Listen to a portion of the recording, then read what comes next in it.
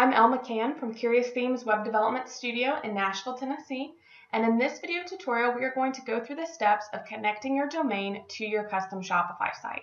So doing this in turn launches the site and puts it live out to the world, so this is the very last step that you want to do, but let's go ahead and get started with how to connect everything. So right here you can see I'm in the back end of my Shopify store and I am under Online Store and then Domains. So what I'm launching here is for a new business called TomoFit. I've created a custom coming soon page, which you can see here. And so I'm going to now connect the domain. This isn't going to be launching until June 1st. However, I want to go ahead and start driving some traffic with Facebook ads, as well as getting some email signups.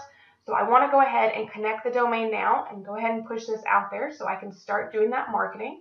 And just a little side note, if you would love to see kind of a behind the scenes of how I launch a business and grow the sales, definitely sign up for the email newsletter because I'm going to be sharing all the behind the scenes access of how I grow a business, sharing the actual Facebook ads that I'm running, my conversions and traffic numbers, my strategies every month of what my goals are of how to keep growing the business. So if you'd like some of that behind the scenes access, definitely go over and sign up at tomofit.com. But before I say that, we've got to launch up tomofit.com.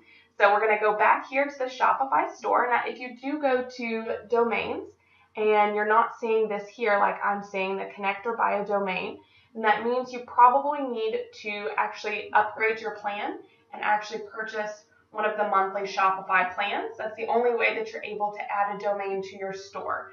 So once you go through and select which plan is best for you, then you can go in and you'll see the screen that I'm seeing now, which will let you connect the domain. So I've already purchased the domain with another provider called Bluehost. So I'm going to come up here to connect existing domain. You can, however, if you haven't purchased the domain yet, purchase that from Shopify by clicking the Buy New Domain button. So I'm going to go ahead and click the Connect Existing Domain.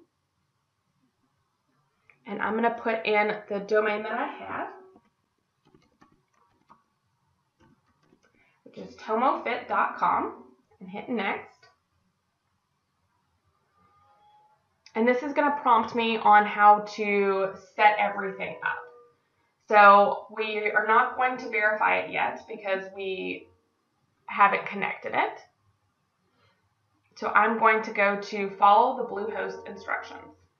Now, if you have GoDaddy as your service provider, you will actually have the option to log into your GoDaddy account and instantly connect it up, which is really nice. However, if you don't have GoDaddy, you are going to have to follow these steps. And this is going to be the same. It varies a little bit with each provider. However, the same process of editing your DNS Zone Editor and your records is going to be the same. So here it gives the instructions, and I really just want to go to this in terms of the actual IP address to put in.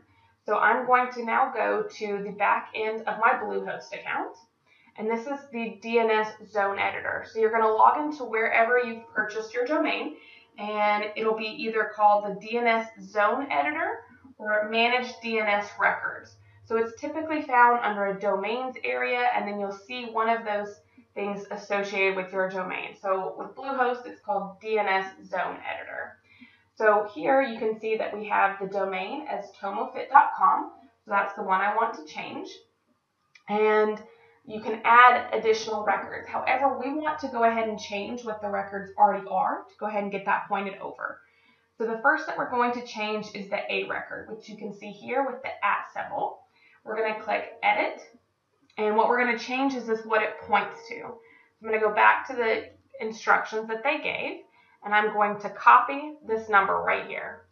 This is Shopify's IP address that we have to connect it to get it to show up. So I'm going to paste that in and hit Save. And then the last one that we want to edit is the www record. So the CNAME record, that's the www, that'll show if someone types in the www.tomofit.com, it'll redirect correctly. So I'm going to come back to this original document and come down here, and I am going to just verify that it is going to be the myshopify.com. So how you get this, it's actually your business name. So back in the back end of Shopify, you'll see up in the URL bar, mine is tomo-fit.myshopify.com. So I'm going to copy that. And that's also what you're seeing now whenever I go to the front end of the store. It's all of this right here. So this is what we want to copy. And I'm going to come in here and I'm going to paste it and hit save. Now, just to let you know, a lot of times this does take about 1 to 2 hours. Sometimes it can take a little longer. On average, I've noticed that it does go pretty quickly. However, just be a little bit patient with that. Just to make sure that everything goes through. And that's all you need to do with your DNS Zone Editor now that we've saved it. And after you wait an hour or two, you would come back and you would hit the Verify Connection. And that'll actually show if you connected or not. Let's see, this might actually show that it's coming through. Awesome, wow. I said an hour or two, but that was like a minute or two. So you can see now that it's showing up here. You can add additional domains. So for example, I also bought tomofitapparel.com. And so I'll also go in and add that as well so that either one that someone enters will go through. And right here is where you have the set primary domain. So for example, if once I add the tomofitapparel.com, it would show up here and I would be able to select which one I wanted it to be. So I want to have tomofit.com and I want to redirect all traffic to this domain. So I'm going to keep that checked. And then as soon as we go back to the front end of the store, I'm going to refresh this. And you can see instantly this changes now to tomofit.com. So now our new domain is ready to use, start sharing with the world. And yeah, this essentially launches your site. So the last step would just be to make sure that you've removed your password in terms of launching your site. And I'm going to take you through that real quick. So again, we're under the online store.